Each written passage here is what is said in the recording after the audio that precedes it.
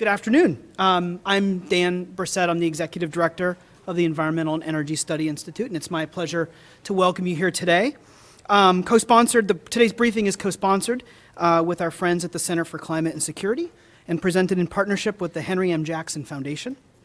Thanks to our panelists who represent a tremendous amount of expertise and experience in the nexus where climate change and national security come together. I'm certainly looking forward to hearing them talk about the security threat assessment of climate change as described in their report released today. Many of you hearing me now are following along via our webcast. Thank you for joining us remotely. I don't always call you out, but I know you're there, and thank you very much. ESI sponsors public briefings on Capitol Hill on a wide range of climate and clean energy topics to help provide policymakers the critical, timely information they need. We happen to maintain a full archive of our briefings at www.esi.org that includes, for example, to stay with today's topic, the September 2019 Climate and National Security Forum, and an overview of military installation resilience from March of last year. Visit us online and take a minute to sign up for our Climate Change Solutions newsletter. So our briefing schedule, legislation tracker, fact sheets, and articles are all delivered right to your inbox. This is the point in my introduction when I remember to do this. There, sorry. I always forget to do that.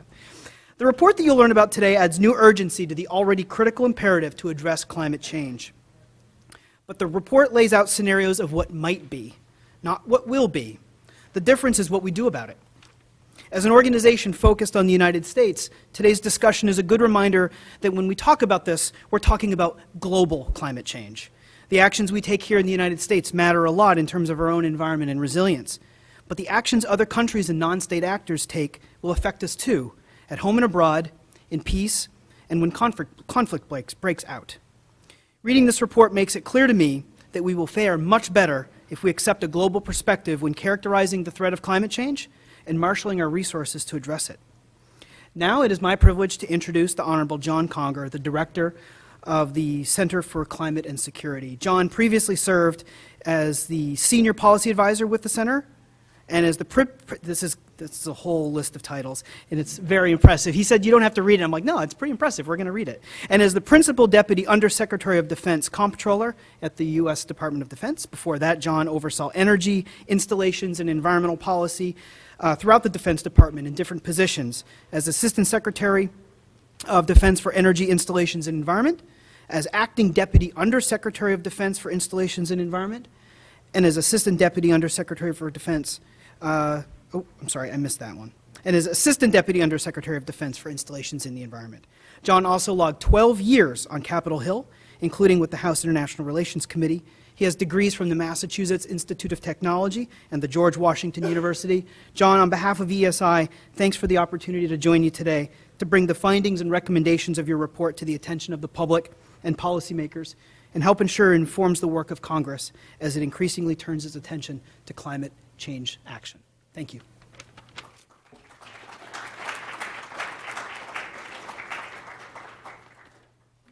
All right, how are we all doing today? Good?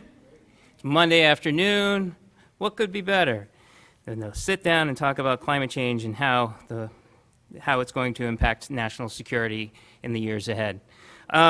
My name's John Conger, as Dan mentioned. I'm the director of the Center for Climate and Security. We're a think tank with an advisory board of distinguished retired military and security leaders that's focused squarely on the challenges posed by climate change and to our national security. CCS is an institute of the Council on Strategic Risks, which is a nonpartisan organization dedicated to anticipating, analyzing, and addressing core systemic risks to security in the 21st century. Thanks to Dan for his introduction and for helping us pull this together. We really have formed a good partnership and done a series of events together. And you know, we bring a lot of the reports in here, and Dan's folks are instrumental in being able to pull off events on Capitol Hill. And I just appreciate so much your work in this regard. I also wanted to thank the office of Chairman Adam Smith of the Armed Services Committee, who sponsored this room for us today, without whom we couldn't actually be sitting here talking to you about this. Now, I had a couple of introductory sort of scene setter remarks that I wanted to get through. I wrote things down, which is uncharacteristic of me. I normally wing this. But But I just wanted to give you a little bit of a sense of why we're talking about climate and security, just to start to give you a little bit of a foundation for the stuff that we're going to be talking about in a little bit. So if you're new to the issue, climate change has been recognized as a security issue for many years. DOD has been thinking about this for a very long time. It's been in worldwide threat assessments since the Bush administration. The fact of the matter is that widespread, the effects of climate change on stability, on infrastructure, on the Arctic and how it's opening up a whole new ocean, all of these pieces of the puzzle are very important to the security priorities of the country and get the focus of the security infrastructure apparatus community. So as we think about the big picture and as we bring this all in, it's affecting our security today. All right, you know, we see as hurricanes take down military bases in the panhandle of Florida or on the coast of North Carolina, have floods impact the bases in Nebraska, wildfires out west. There are impacts to national security across the board already. There's the Syrian civil war, I could talk about at length. I'm not going to get into detail, but the fact of the matter is that climate change helps to drive instability. It's not the sole cause of any particular conflict, but it helps to drive that instability and serves as a threat multiplier in this context. And so CCS, the Center for Climate and Security, has done reports on this for many years. We've done reports on the impact of sea level rise to the military mission, and last year we published a climate security plan for America that outlines dozens of recommendations for the administration, whether it's DOD or the State Department or the intelligence community or the White House, things that one can do to help address this issue. So today, and also a couple of weeks ago in Munich, we released we were part of a team that released the first World Security Report as part of the International Military Council on Climate and Security.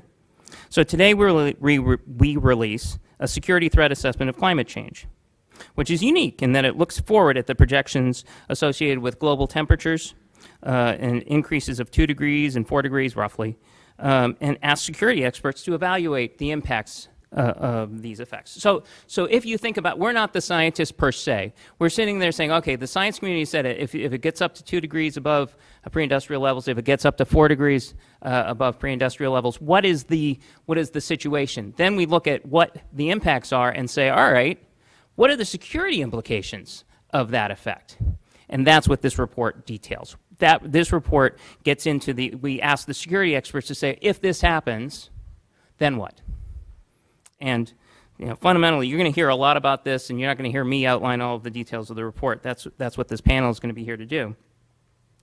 But you're going to hear one inescapable conclusion, that catastrophic climate impacts cause catastrophic security implications. And the world must find a way to avoid these catastrophic security implications. The fact of the matter is that while we are not the energy experts or the tax experts or the regulation experts or the innovation experts, we are the security experts, and we sit here and say, you've got to avoid this. We are outlining a situation where if you let the situation get to the future of 4-degree temperature increases, that the security implications are untenable. And so the policymakers across this nation should find a way to avoid that if at all possible. We're not going to say how. It's not our job to offer the policy solution in that regard. But what we are looking for is going to put. What we are looking for, though, is we're essentially saying, let's find a way to get to that point. Let's find a way to head that off, because the alternative is untenable. All right. So now that I've given sort of the preamble, hopefully you'll hear less from me as we go on. I also did want to recognize the Henry M. Jackson Foundation for helping providing the funding for this effort. And we are lucky to have the president of the foundation here. So I wanted to say to Craig Gannett, who's going to be, I'm going to call him up here to speak in just a second. We're pleased to have Greg Gannett, the president of the Henry M. Jackson Foundation, to make some comments here at the outset. Craig is an attorney in Seattle where he focuses on electric utility regulation, renewable energy, and climate change-related regulation. Early in his career, He actually worked for Senator Jackson through the Senate Committee on Energy and Natural Resources. And now he's going to be here, and he's able to help support our efforts. So let me step aside and invite Craig up to speak.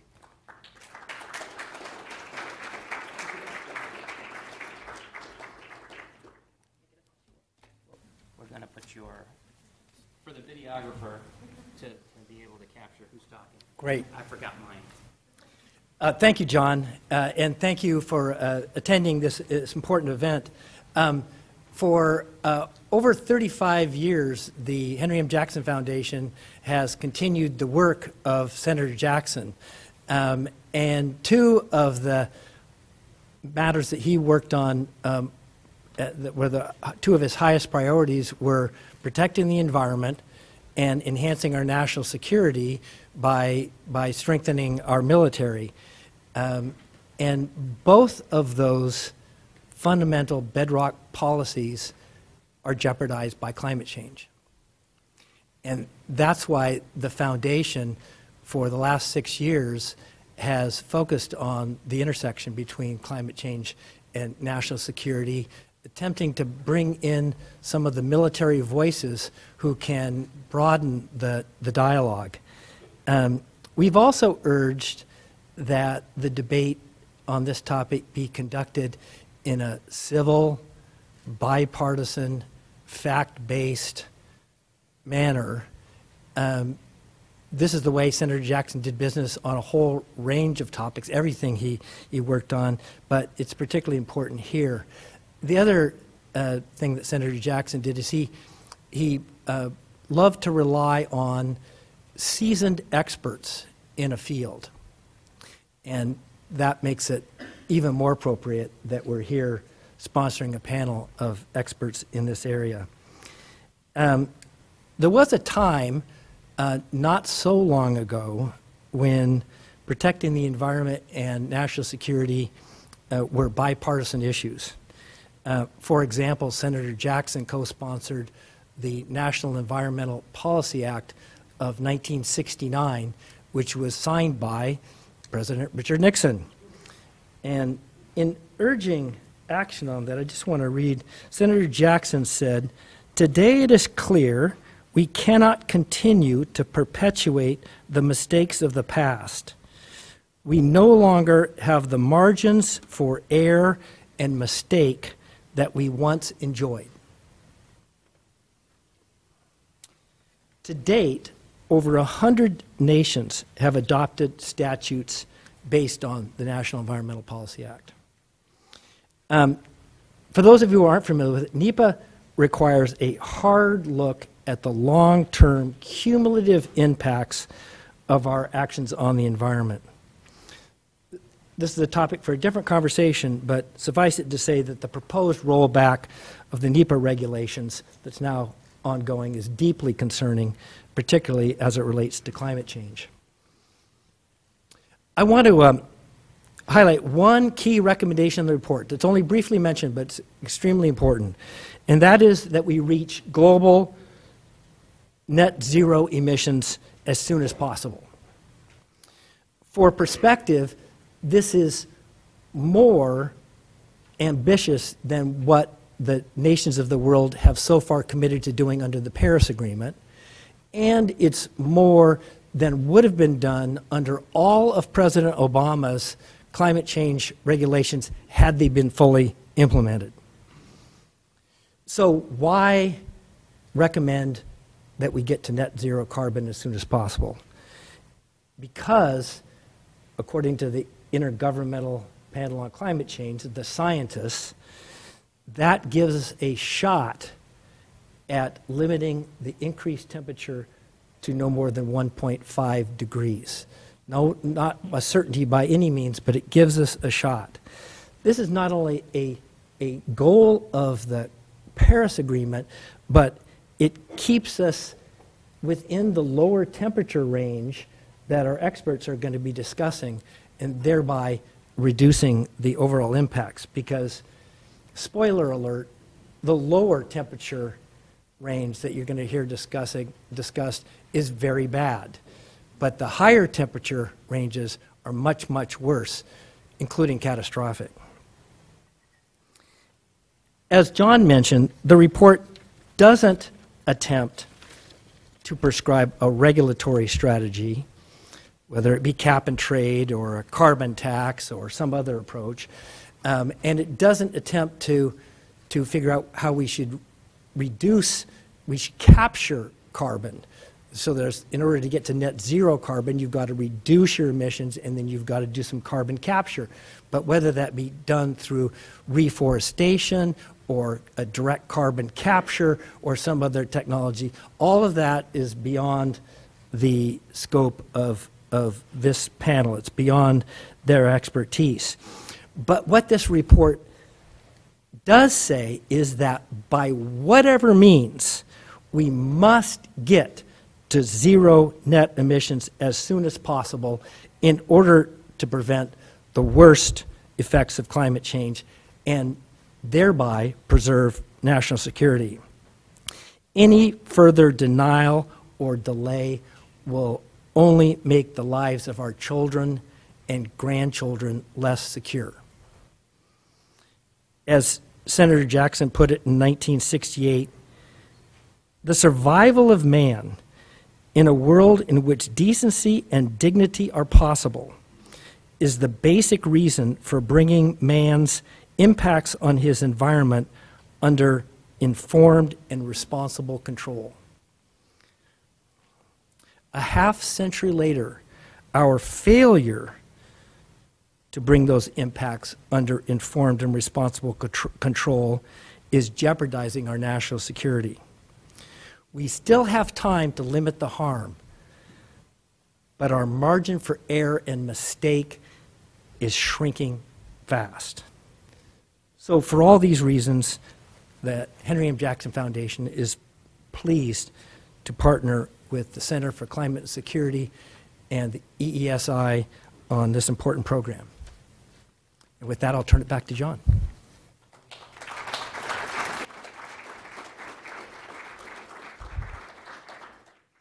All right, so now I want to get into the meat of the report, and that's going to be our panel. It's fitting that we have a panel of folks to talk about the report, because really we had a panel of folks put together the report. In fact, we had a group, and we get no points for acronyms on this one, but we had a National Security Military and Intelligence Panel, NSMIP. Now, you know, normally you'd try and figure out a word that goes along with, but no, it's fine. So anyway, we had this group, this panel that put together the report of security experts, and you'll find it in the front of the report. We have several of them here today. They're each going to talk about different aspects of the findings, but fundamentally, once again, they were there to analyze what's going to happen to different parts of the world and to the security of the world based on the scientific results that were an input to this report. What happens at 2 degrees? What happens at 4 degrees? And then what happens, you know, from those physical implications? You know, what happens when, you know, you have parts of the world that become unlivable? What happens when water stress becomes too severe, et cetera, et cetera? So what I'm going to do next is introduce the panel all at once, rather than introduce them all as they come up to talk. So I'm going to go through some bio here, and then once we're done with that, I'm going to invite each one in turn to come up, and we're going to talk. I'm not Craig Gannett, by the way. Hold on a second. I'm going to learn, by the end of this session, I'm going to learn how to do this. So the videographers, normally I have everybody sit at the table and stay at the table, but for the video, we're going to have everybody come up sort of to the podium as they give their introductory remarks, and then we'll take questions and answers from the table. So just so you know how this is going to flow. Also, I appreciate everybody's forbearance. The temperature in here is getting pretty warm. I don't think that's supposed to be symbolic of anything, but we've got a pretty full room, which I appreciate, just dealing with the heat. So anyway, now we're gonna have the panel. Let me do the introductions. First, we're gonna hear from Kate Guy. Kate is a senior fellow at the Center for Climate and Security and was the principal investigator for this report. She led a panel, I just went through this, we called the National Security, Military, and Intelligence Panel, but if I keep repeating it, you're going to remember what it was. And that was a group of 15 national security experts that is responsible for this effort.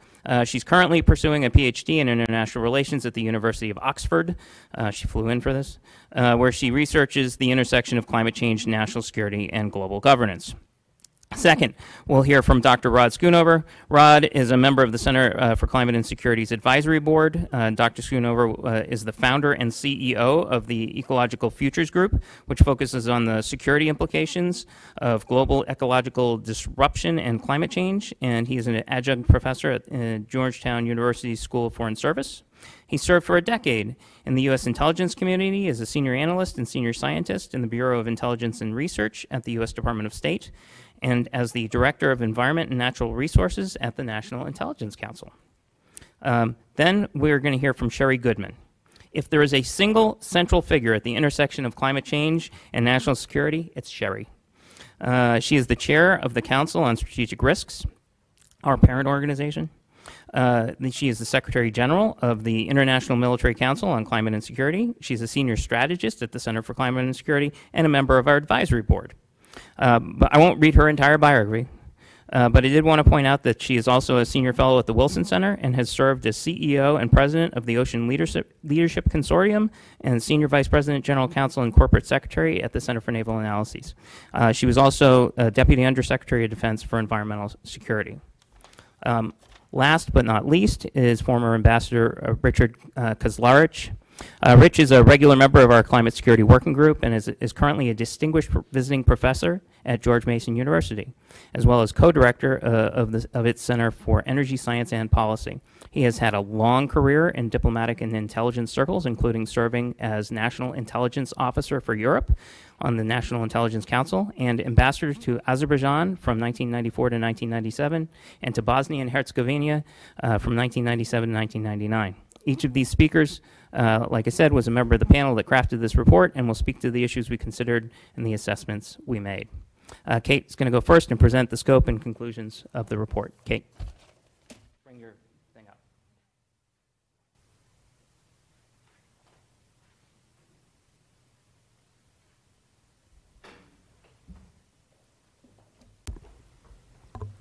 Great. Thank you, John. Thank you, Craig. Thank you, ESI. I won't go on with all the acknowledgments, but there are many because, as you can see, looking at this report, it's long and it's hefty, which meant that we, as a panel and as an organization, relied on many incredible inputs to form the basis of this analysis and months of work to get it to this point. So a hearty thanks to the incredible people. This is just a small sample of the expertise that we worked together to write the report that's in front of you, and I think it really shows just the caliber of folks we had weighing in on this report.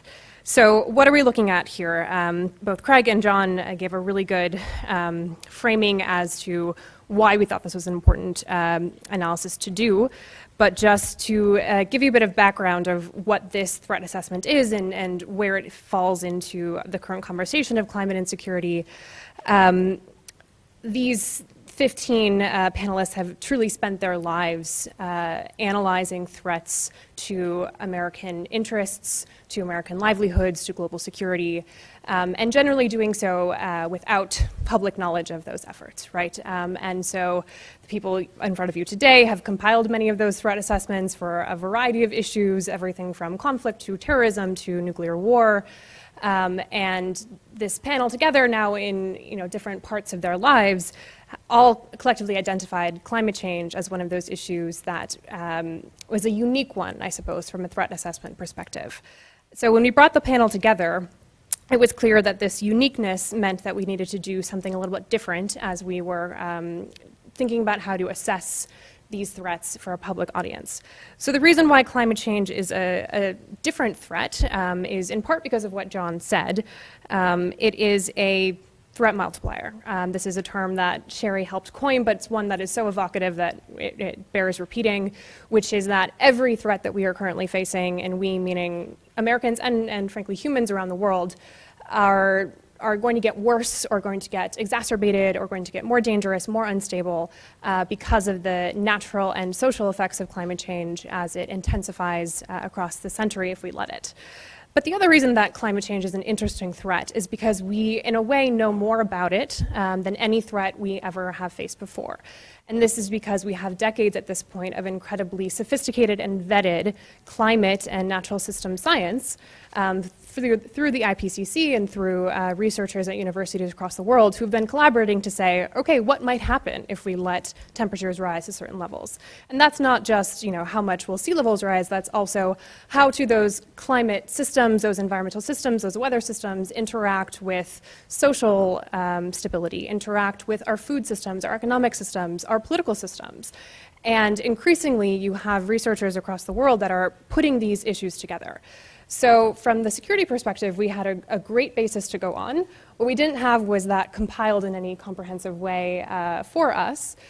So together as a panel, we set about doing a thorough analysis for each region of the world.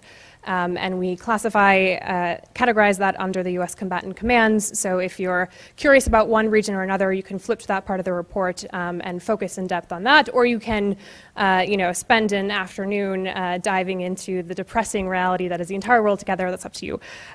But in looking at each region of the world, we decided, as John alluded to look at it under two different scenarios. And this is because the panel very quickly realized that not all climate change is the same, and different scenarios of warming mean different security impacts.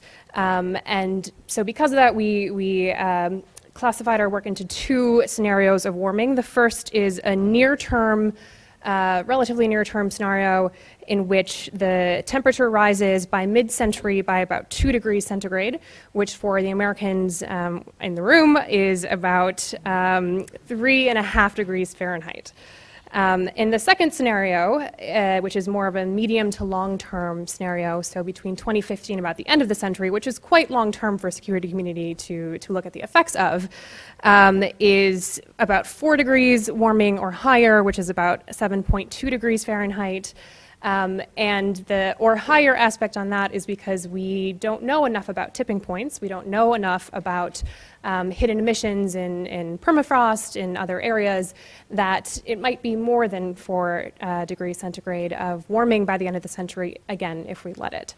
And just to put these numbers into context, because I think they seem innocuous, remember we have allowed the temperatures to rise globally by about 1 degree centigrade thus far from pre-industrial levels.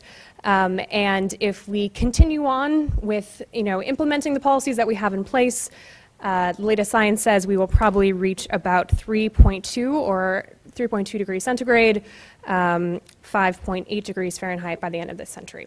And that could be anywhere on a range of about 2.5 to 4 degrees. So that lower end, higher end warming scenario, which is in the report, is what we are currently on track for. And I think that's important to highlight again and again. If we change nothing about what we do, that catastrophic scenario, which seems so far off and so distant, is what science says we're in store for. Okay, so that's the framing of the report. Now, what did we find?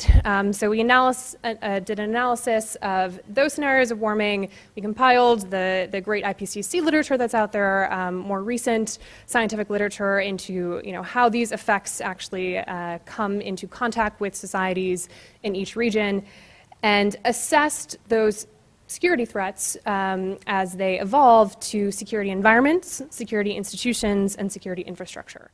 So recognizing that security threats take different forms, we decided to look at how those, evolve in different areas. And from that assessment, tried to do a categorization of what is the level of risk. Now, John's kind of stolen my thunder on this a little bit. It's not pretty, and one of the main findings of the report, which we had a hankering to think it might go this way, but I think it was very clear when we looked at the security environment and the scenarios that we laid out that even at a low near-term level of warming, the threats and the impacts are very, very severe. It's different in different regions of the world, but no region of the world is unimpacted even at low levels of warming near-term scenarios. And when you start looking into that end-of-century warming trajectories, things get out of control. They spiral as our societies, as these impacts mount and mount, and our institutions, specifically our security institutions, become unable and under-resourced to handle them, which is what we would expect current security communities to face under their scenarios of warming. So I encourage you to dig into the detail of the report to see how issues you care about or regions you care about are likely to be affected, recognizing that none of this is prediction. This is not saying this is what will happen. It's saying based on the best science and the best expertise of the panelists, this is what is likely to happen. And I want to pull out another element, which is this only happens if we let it. And we, as a security community, as the panel of this report, think there is nothing more convincing than reading this report to recommend swift action. And that action is for society at large, for the world, but also for the security community itself to take these threats very seriously. So the three main recommendations of the report, the first has been mentioned, to achieve net zero global emissions as soon as possible. An important caveat, I think, to that is that we do so in a way that is ambitious, of course, but also safe, equitable, and well-governed, because if our approach to achieve net zero emissions is not those things as well, that could also lead to unintended security consequences.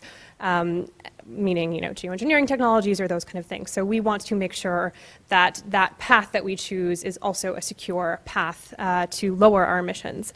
But then also as a security community, we need to start taking these threats much more seriously than we have so far. So we need to rapidly build resilience to the impacts that are already here, to the impacts that are soon to come if we follow along these trajectories, and really climate-proof all of these environments, institutions, and infrastructure that we outline in the report. And climate-proof means being future-oriented in the way those are designed. And finally, our last recommendation is that we prioritize, communicate, and respond to these threats as we track them. This is a bipartisan issue, this is a national security issue, and if we are not prioritizing the effects at that level, we're not doing our due diligence as a security community, as a policymaking community, et cetera. So I'm going to stop there and let the next three panelists dive into some of the scary details. But thank you so much for being here, and please do have a look through the report. There's a lot of important things in there, whatever your background. So thanks very much. Kate. Rod?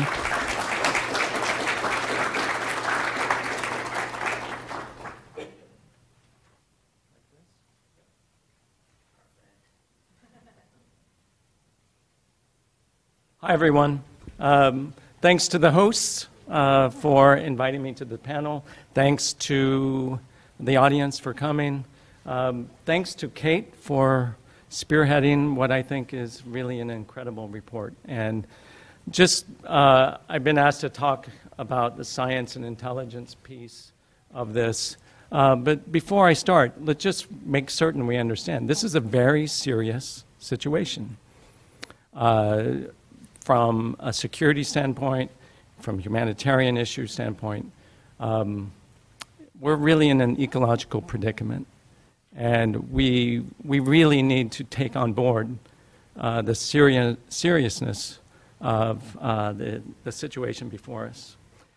So one of the questions is, so I spent a decade in the intelligence community, the underbelly of the US government, proudly. And one of the questions that I was asked to speak to is really, how do you take a complex and uncertain threat like climate change, how do you take the science and draw security outcomes from it? And so this is what I did for a long time in the intelligence community. One of the things that's important, one of the things that the IPCC report endeavors to do is project the future. But we in the security community are not trying to do that, as was mentioned in the tee-off comments. We are trying to assess risk and write a threat assessment. And so what a good way to do that is through the development of scenarios. One scenario leads to this outcome, another scenario leads to another outcome. And what this does is helps the policymaker imagine and visualize different futures, and makes those worlds, those futures, real for them. I think that's really a powerful thing that scenario work does, and scenarios were something that we did quite a bit in the intelligence community. But when you're looking at climate change, what you have to do to really think about the threat is look at all the different parts of the natural system that are affected by climate change. And so what that meant for me as an intelligence analyst is to read beyond the summary from policymakers and get into those thick, several thousand-page reports. Because that's, as everyone knows, that's where all the good stuff is. And dig through the science. What is the science saying? Not original science, what are the scientists saying in the IPCC reports? So what phenomena are changing from climate change? That's step one. And there's a lot. There's sea level rise, but there's also impacts on agricultural pests and ocean acidification and jellyfish, all kinds of things at the same time. And so then you take it a step further. What are the effects of these changes on people and nations? And then you take it a step further. What are the possible security outcomes for those changes? So that's an audit trail of how you get from science to security. So one of the things that's important to recognize, I think most of us know this, but you have to say it from the very beginning, is that the natural world has been influenced and stressed by direct anthropogenic action before the effects of climate change have even come. So, for example, substantial changes to habitat,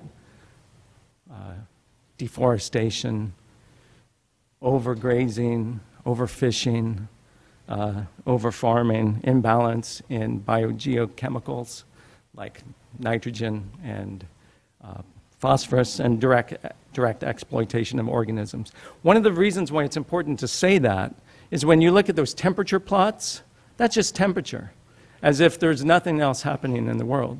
But these effects fall on a natural system that is already stressed. So just talking about greenhouse gas emissions leads to two major pulses that I think everyone's aware of. There's atmospheric warming, which does not stay in the atmosphere. It goes into the ocean, throughout the hydrosphere, into the biosphere, and also ocean acidification from the dissolving of CO2. These are both pulses in their different systems that have several knock-on effects. And we talk about many security outcomes that are possible. So, for example, I study political instability quite a bit. Political instability and social discohesion. It's a good thing to focus on because the arguments can be made for human migration as well, unrest, etc. So political instability, social discohesion, amplification of grievances, and widening of ungoverned spaces. So ungoverned spaces used to be something that the security community cared deeply about. We're kind of in a return to great power dynamics currently. But those ungoverned spaces are a great petri dish for what are called public bads, the opposite of public goods, public bads. So things like crime, terrorism, disease often come out of these ungoverned spaces. And ungoverned spaces come along with political instability. So countries with weak institutions, low governmental legitimacy, where potential for conflict or actual conflict already exists, these places have increased risk of instability. And so for the intelligence community, not just the United States intelligence community, but the intelligence communities worldwide, I think there is a challenge, ongoing challenge in how to bring in the disparate effects of climate change, in addition to really getting a handle on second and third order effects, which I think are very difficult to ferret out. I think especially those effects that are not easily modeled by computers, right? In a lot of cases, I say this as a physicist here, a lot of the easy work has been done by the physicists, because there are equations and partial differential equations to be solved, and we can give you good temperature and humidity graphs. But the hard work are those things that are not easily modeled, like what is the effect on this biological system? What is the effect on this particular disease? What is this effect on mass psychology or sociology? Those are hard. But because it's hard, that means we have to redouble or retriple our efforts to understand those connections. Inside of the intelligence community, one of the things that I was happiest about was strengthening the science and security discussion. It's a discussion, ongoing discussion between security experts and the people who do first-line scientific research. One of the things that we have to do when we think about all the different ways that climate change is affecting the natural world, we have to bring in some of the non-traditional scientists to have these discussions. A lot of these are represented in the report, but going forward, ecologists, epidemiologists, social scientists, psychologists probably help us better understand what the effects of climate change will be. And I also think, just returning to the scenario work, I think a lot more work can be done, and I think this report goes a long ways towards imagining a world where little or no action is taken. What are the security effects of doing nothing? I think that is something that really needs to be communicated more fulsomely to policymakers. And my time is up. Thank you.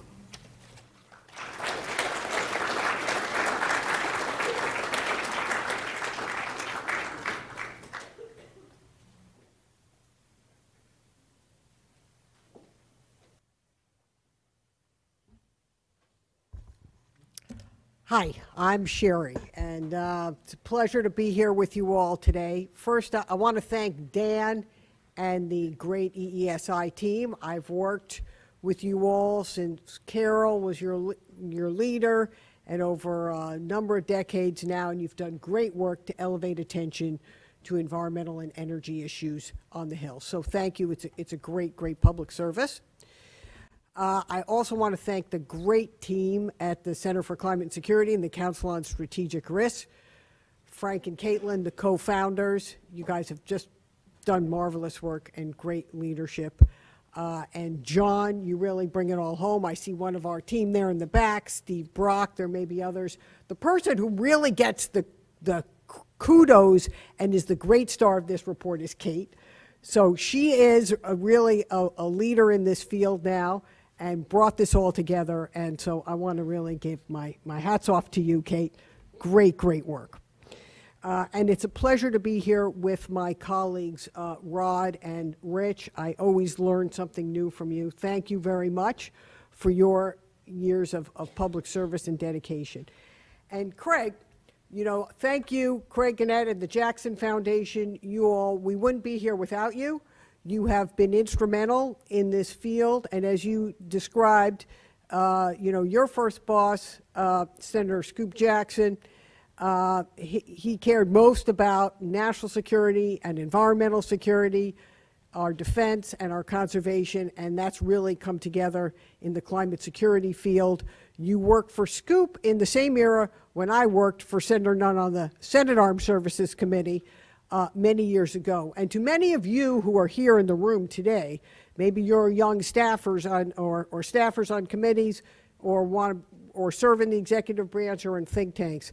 And I've been in all of those realms, and so I'm going to direct my remarks today in a way that I hope is about how you all can make a difference, because what you do actually really matters, okay? And how you use this and this report matters. So I've got a few, I couldn't help myself, I had to have a few slides, okay?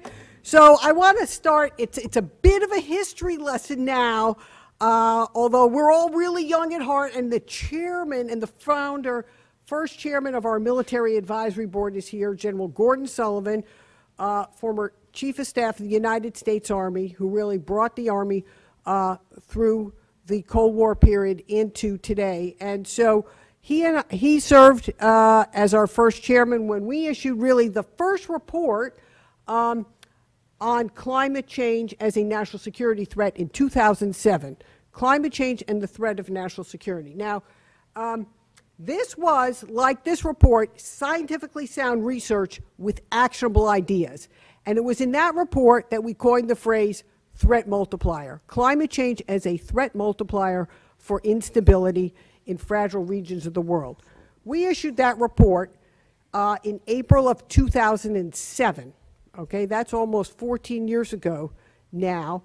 And in that report, the week after that report was issued, the very first recommendation of that report was enacted on the Defense Authorization Bill by the Senate Armed Services Committee in the markup of that bill, jointly sponsored by then Senator John Warner of Virginia and Hillary Clinton, Senator Clinton at the time.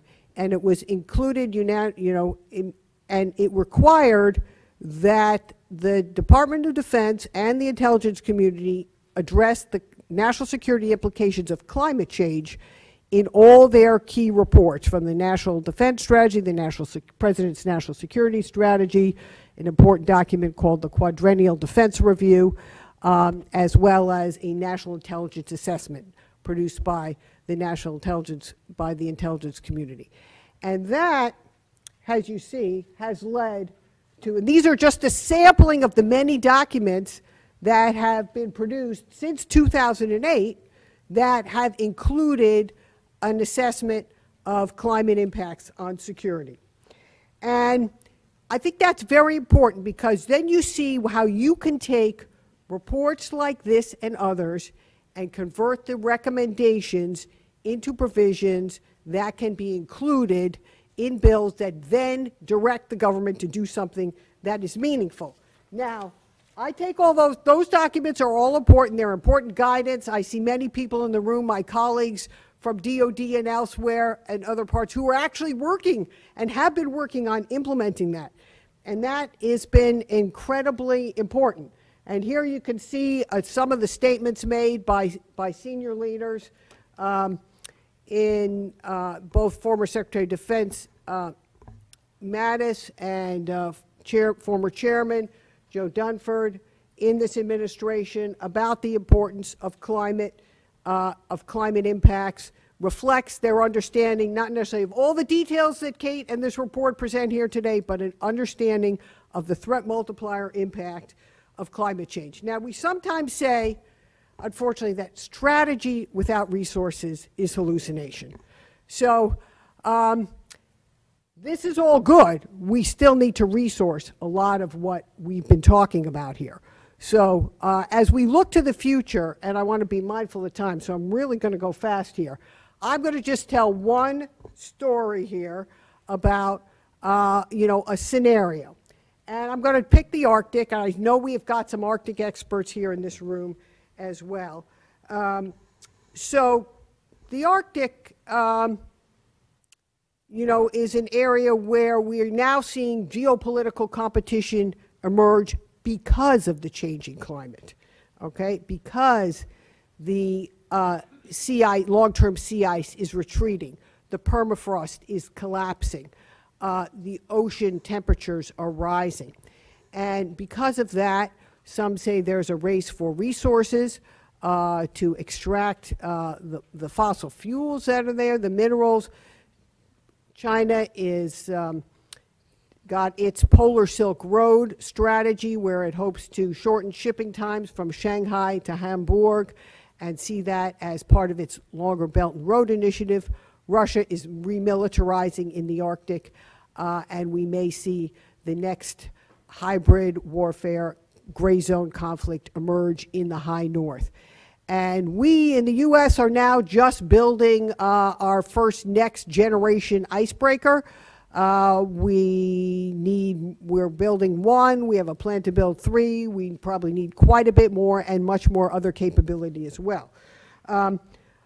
So we took a look at a future, okay? What would the future bring under various warming scenarios?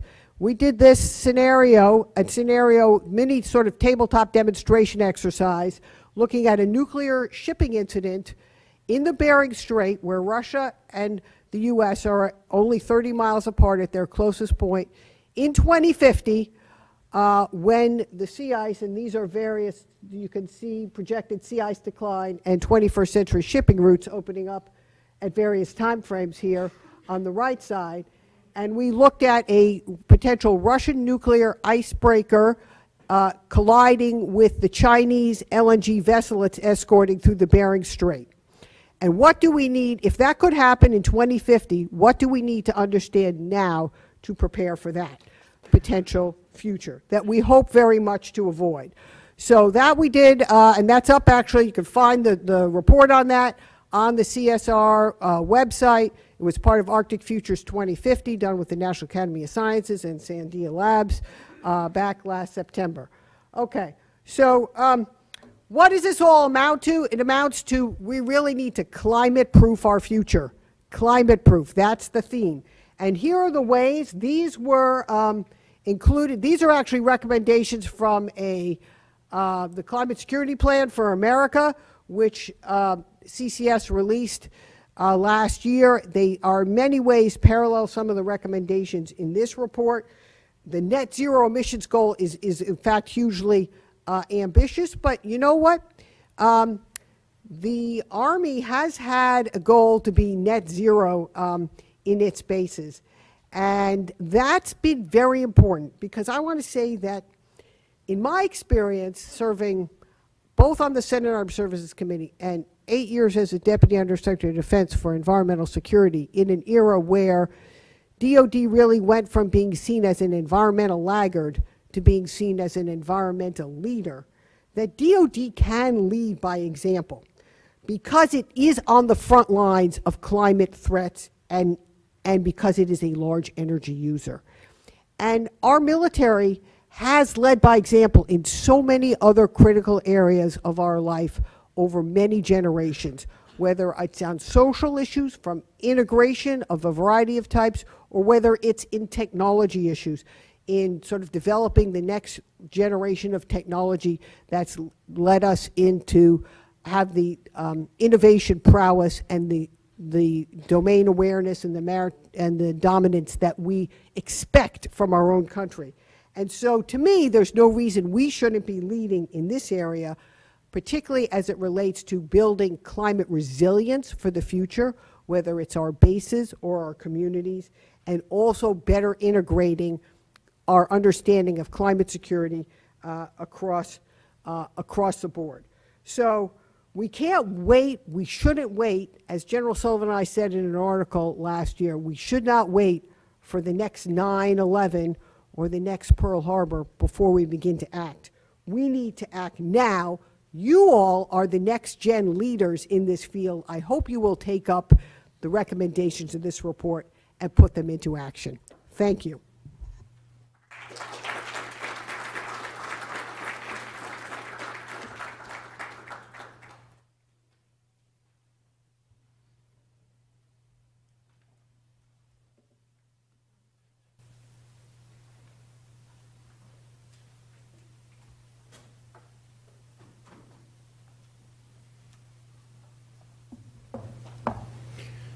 Good evening. I'm not going to put up PowerPoint slides since I got to teach a class at 7:30 at George Mason, and I've got all my slides tied up there. So won't be available for this. But thank you very much for including me. Kate, this is just such a terrific piece of work, and I'm not going to repeat anything that anyone else has said about how much effort you put into making this a real success. But thank you very much. And to those who've supported the work, it's good. It's very good. Last Thursday, I was at George Washington University, and Skip Gannett, who's a former colleague of mine, senior State Department official, was ambassador in Kuwait, now is in the Middle East Institute there at George Washington. And he gave a speech about U.S. policy in the Persian Gulf. And he used the analogy of being in a ship in the middle of this horrible storm with a very experienced crew and no captain. And there are times, as a former diplomat, when I look at U.S. policy as it relates to the things that we're talking about and the report talks about, that it's really hard to fall back on past experience, what previous administrations did or didn't do, to be able to predict what is going to be the response of this particular administration facing these challenges that we all recognize. And I just kind of make an assumption in all of this that the Trump administration has, for whatever reason, determined it's not going to deploy, diplomatic, intelligence, and military resources to deal with this crisis as these challenges relate to climate. And so it's kind of hard for me as a former diplomat to kind of say, well, this is what we did during the Bush administration or the Obama administration, what we can do now. And so I start with this very uneasy position of not being able to draw on that kind of experience to be able to say what are the policy steps that can be taken, at least in the short run. For 32 years in the State Department, in Africa, in the Middle East, the former Soviet Union, we were always sort of focused on two things. How do you help countries develop so that they can achieve a level of economic stability and prosperity so that they are more stable? And the second thing was, when you end up in a situation like Bosnia, how do you build resilient societies coming out of a civil war? And I think that the game has changed as we deal with these issues. And as I read the report, Kate, I keep coming back to the things that weren't addressed, not because the report wasn't done well, but because they raise questions in my mind.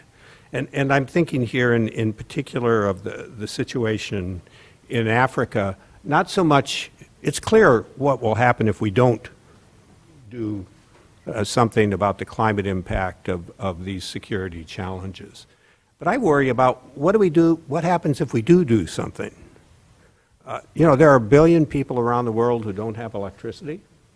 And Kate hinted at this. There are these collateral effects. If we do take steps under the current situation, how do these people achieve their goal of just having electricity to live under these circumstances? The second thing I was thinking about too, and it's in Africa and countries like Azerbaijan, where you have Mozambique, Angola, oil and gas producers, which now suddenly are left with stranded assets and no way of achieving that growth that we thought was so important for their future development.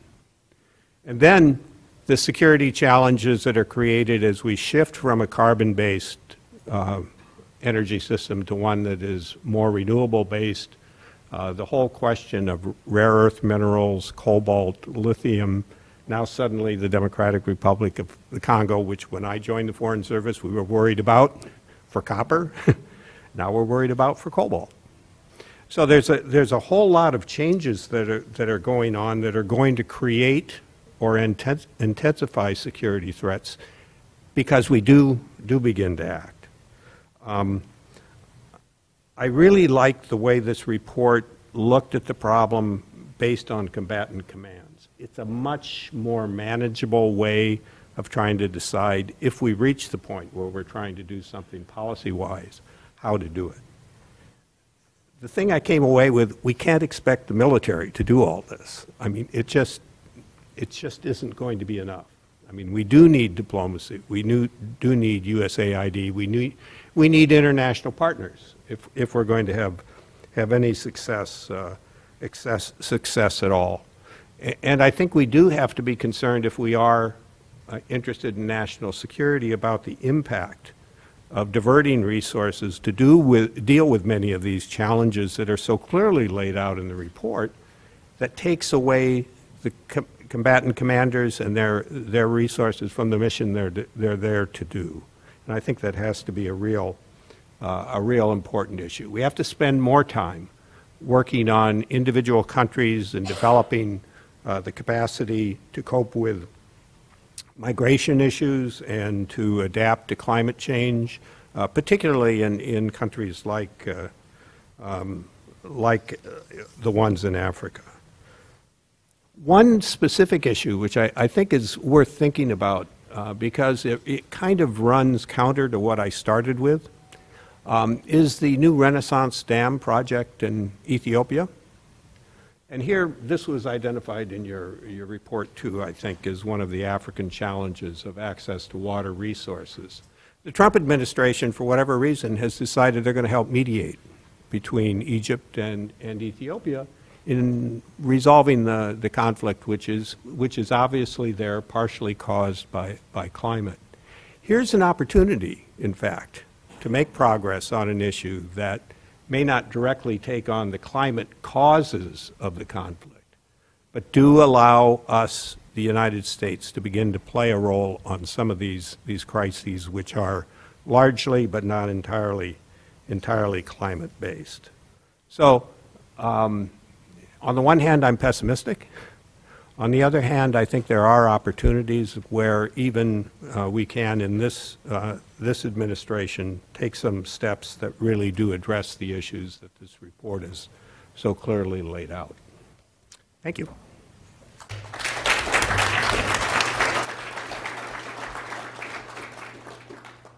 All right, for the next part of our program, we're going to do this from the table, and we're going to do a couple questions and answers. You know, I will say that my instinct was to do most of the questions from the room, but I'm going to take moderator's prerogative and hit a couple points that I think weren't necessarily covered in this discussion. So let me throw this one out there. We talked a lot about how the future will be catastrophic, but we didn't actually share with you what's the catastrophic outcome. What are we afraid of? So if I could ask the panel to talk a little bit, give an example. You don't have to go into great detail because we only have a little bit of time, but tell me something from the report, one of the discussions of something at the higher degree scenarios that could be avoided that really scares you. I'm going to discuss. Whoever wants to go. Rich, go ahead. I think what scares me, because I read the newspapers today, I still read newspapers, by the way, about the pandemic, is the intersection of these climate-caused crises, including the public health dimension, with a unpredictable wild card a global issue that makes these things even worse, and you end up with a complex system of responses that we're not prepared for. Okay, Sherri, you want to give an example? Well, I think the one I used is one that keeps me up at night, you know, of a nuclear shipping, a nuclear scenario in the Arctic. We know that Russia doesn't have the best nuclear safety record from Chernobyl to the Kursk submarine, and as we increasingly nuclearize. Now, I just want to be very clear. I do think safe nuclear power has to be part of our clean energy future.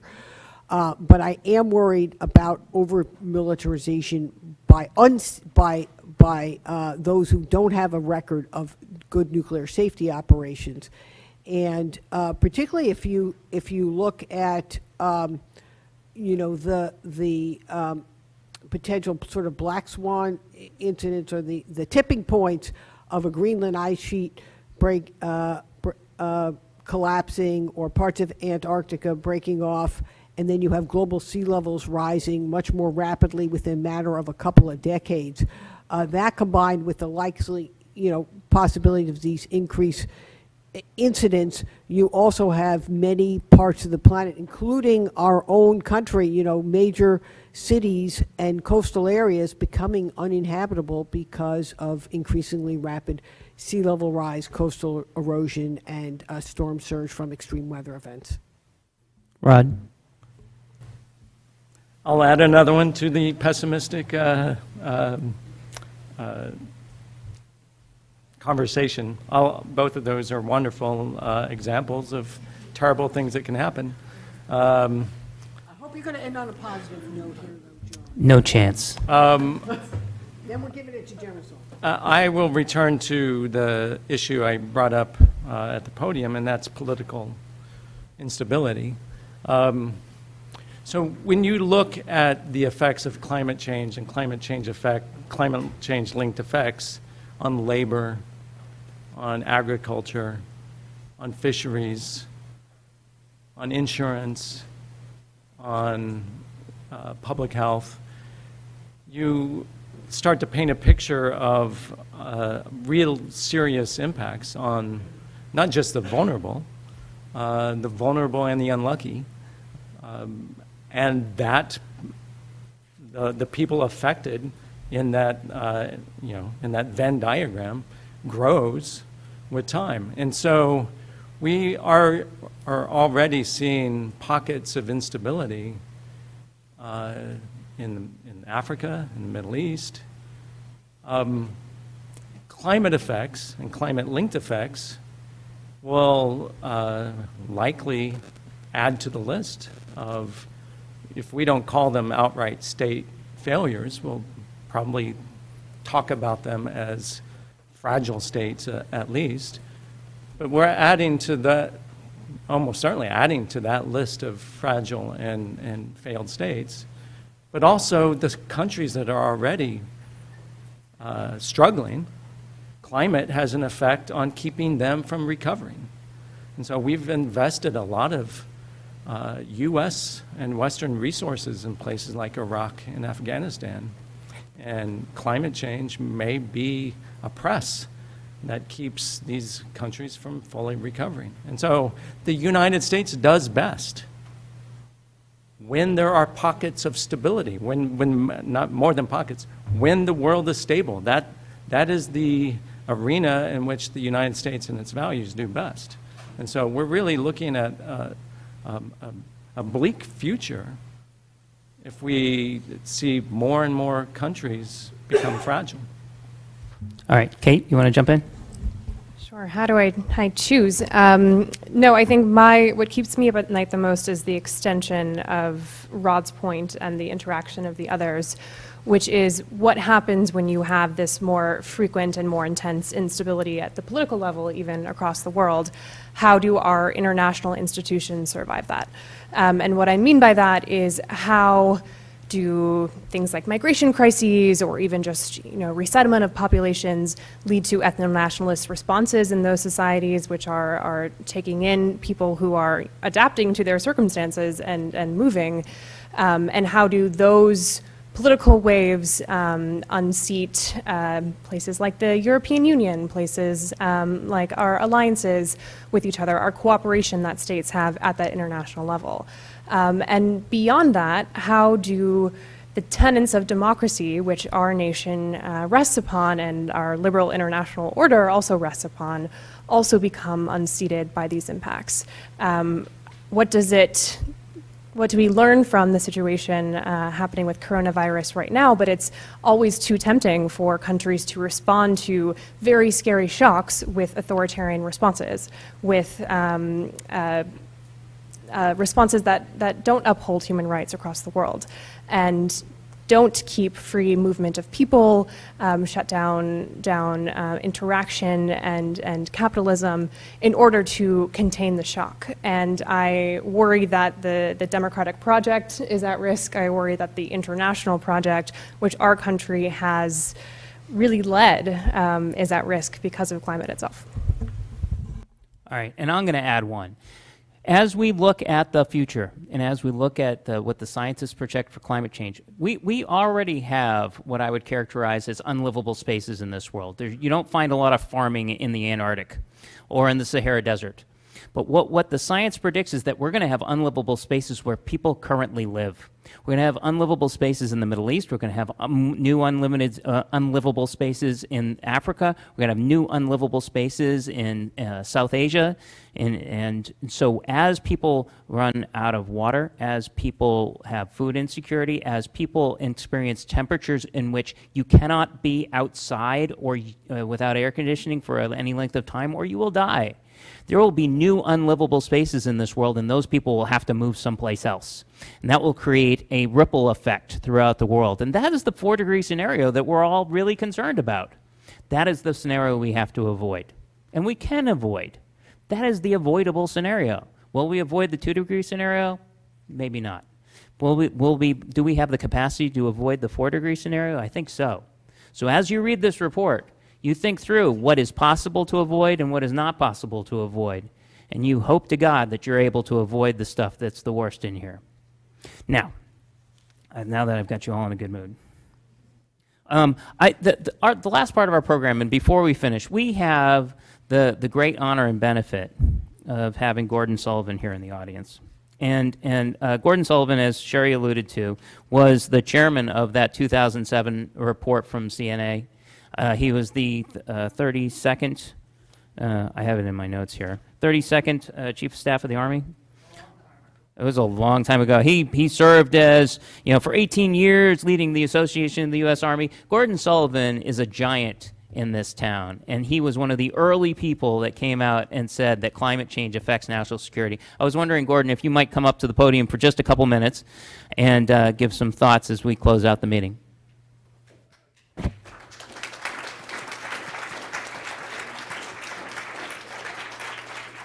You can tell this is not a surprise. We have a name tag for him. I feel like I've heard this song before. 13, 14 years ago, I got a call from Sherri Goodman, and I hadn't talked to Sherri since we were battling the desert tortoise out in the desert, the Mojave Desert, and a woodpecker who was living with the Marines and the Army at Fort Bragg, and we were trying to get all of that under control. And the next thing she wanted to talk about was global climate change, and did I want to be on a panel? And I said, sure, whatever. I had retired by that time, and there were 12 of us, all flag officers, senior flag officers, not necessarily scientists or even oriented that way. And the mission was to take a look at the world and what are the consequences of global climate change. I heard some of them here tonight, and I'm not surprised. The one that keeps me up at night, given my background in NATO, is what happened with the mass migration and the welcoming attitude of the Federal Republic of Germany, which caused truly chaos. A lot of people all at once, and the social impact of it was huge. Now, then if you go back down towards the Balkans, coming up, Hungary put up fences, and you just keep seeing it all the way up. And the extreme right in the Federal Republic of Germany,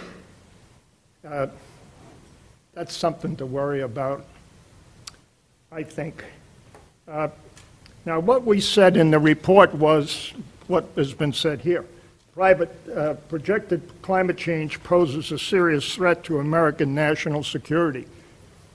I could make an argument that what's going on is south to north migration, which is causing money, serious money, to be taken out of one budget where we probably could use it, defense, to build a structure. I'll let you fill in the blanks. You know, it's America, right? Okay, so anyway, this is a no joke. It's a no joke phenomenon that we're faced with. Now, let me just say a couple of things. The national security consequences of climate change should be fully integrated into the national security and national defense strategies. Interestingly enough, they were. They were, and the sinks, the 4-stars out there around the world, were directed to put in their plans what their response is to global climate change in their area of operations. When Somalia blew up, so to speak, and people started going down into Kenya and various other places, fish started disappearing out of the ocean. And they have, some of these countries in the eastern part of Africa have no Coast Guard. I mean, it would take rubber boats. It would take rubber coats and a couple of machine guns to police it. And I think the Coast Guard did jump in and did that. But, you know, when people are hungry, they're going after protein, and fish are a source of protein, nourishment to them, but they're not the Somalis' fish. They're somebody else's fish down the coast. And that causes turmoil and so forth and so on. The U.S., I say this, we said it, but it didn't turn out to be that way. The U.S. should commit to a stronger national and international role to help stabilize climate change at levels which would avoid significant disruption to global security and stability. I picked up the paper yesterday, and right on the paper in Africa, we have ISIS and the Taliban. Try that one on for size. I don't mean to be a doomsayer, but this is bad stuff.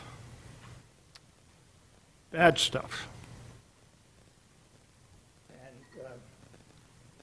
so here it is, 14 years later. And the question is the U.S. going to lead, or are we going to stand around and watch? Because somebody has to operationalize this wonderful, I haven't read it, but I know because of the people who are here on this panel and what I've heard. But the question is,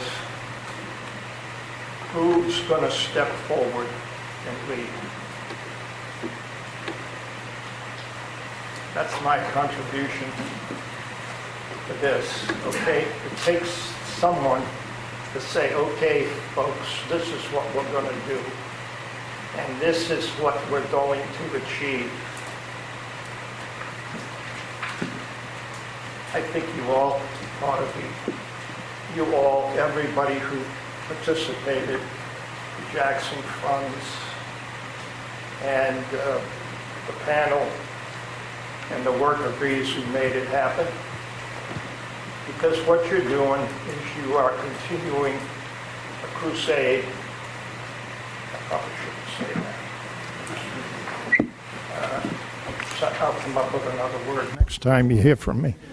At any rate, we need someone to step up and say, I'll do it. Send me. That's biblical, you know. Send me. You got to find someone who can do it. Thanks. Okay, John. Thanks a lot. All right, I'm going to wrap us up. Thank you, General Sullivan. I appreciate you giving those remarks to close out the meeting and thoughts for all of us here. I want to thank each of you that are here today that braved the heat inside this room. And our report will be available online at www.climateandsecurity.org. Finally, let me once again thank EESI for their partnership in supporting this event, the Henry M. Jackson Foundation for their support in producing the report, to the entire National Security, Military, and Intelligence panel for their work in developing the report, and to each of our speakers, and to each of you.